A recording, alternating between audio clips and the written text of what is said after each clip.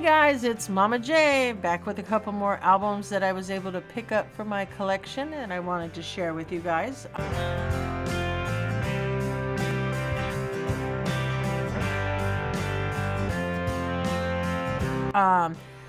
These two are people I've never seen in concert.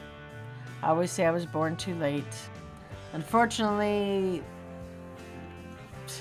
I missed both of them. We'll start with, I got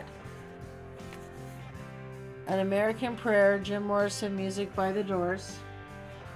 Okay, has inside, has the lyrics, has some drawings. It's a little snappy there here. Okay, you can tell it's an older album. So when you open it, you can feel it kind of snapping. Kind of sticking together, so I want to be really cautious until I get them worked out. Yeah. See, so really cool, but again, older album. Looks like that it actually, like the book itself inside is starting to break away, but you got to remember these were made a long time ago, and if you look right here, yep, you can see right along here, I don't know if you could tell, but there's glue right there. Okay, and that's how they held this little book in, with just some glue. Okay, so obviously it's fallen out since then. Just a plain white cover, which I just noticed pulling that out and showing you guys that they don't even have the album itself inside the protective sleeve. Just needs a little wipe down, a little dusty. But again, love to add the Jim Morrison to my collection. I love Jim Morrison. I always said if I could go back and see somebody that was before my time, he would definitely rate in, well, he would rate in the top 2. And the next one I'm going to show you is actually who would be the top 1. Some of you probably are guessing it already, but I did pick up Pearl by Janis Joplin. You know, I may have this one, honestly. It's not on my list, but, or it could be one of the ones I lost when I lost a bunch of them, but I was able to pick this up. Again, it just does have the plain white cover inside, so no score of lyrics, like I've always said. That's what you looked for back in the day. Move Over, Cry Baby, A Woman Left Lonely, My Baby, Me and Bobby McGee, Mercedes Benz. Those are all like the classic hits, you know. Janis Joplin, Full Tilt Boogie.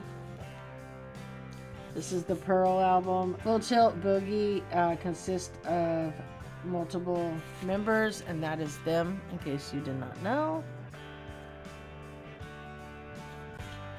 So, again, I'm excited to add this one. I know I have this on every other format there is, CD, cassette, probably loaded in my computer. So, but I love Janis. I did get a new logo sticker. Actually, I believe it's right here, and I can show you guys. Nancy from Cisco Yeah Boy actually did this logo. It's a little mix of Alice Cooper with Janis Joplin, and there it is right there. So I know this sticker was sent out to all my Patreons. Those were how you got these ones to start with, and then eventually, you know, they'll go out to others also. Alright, so other than that, guys, let me know what you guys thought of these albums. I love these albums. Both of these albums are top performers for me. You know, sadly, I never did get to see either one of them in concert. I did go to a stage play called A Night with Janis. It was amazing. Me and my mother went, loved it. It was just amazing in every way, shape, and form. You know, you just wonder what would have happened if they both just had been around a little longer. Oh, just a little longer. But either way, 2 awesome albums I'm adding to my collection. Jim Morrison and The Doors, and Janis Joplin with Pearl. So awesome, awesome. Excited to add those to my collection. Let me know what you guys think of them. Again, do you collect albums? Is there anything maybe that you're looking for that you haven't been able to find? I got more coming. I'll, like I said, show them off randomly as I get them. Just quick little videos to share with you what I got. All right? And we'll see you guys in the next one. Bye.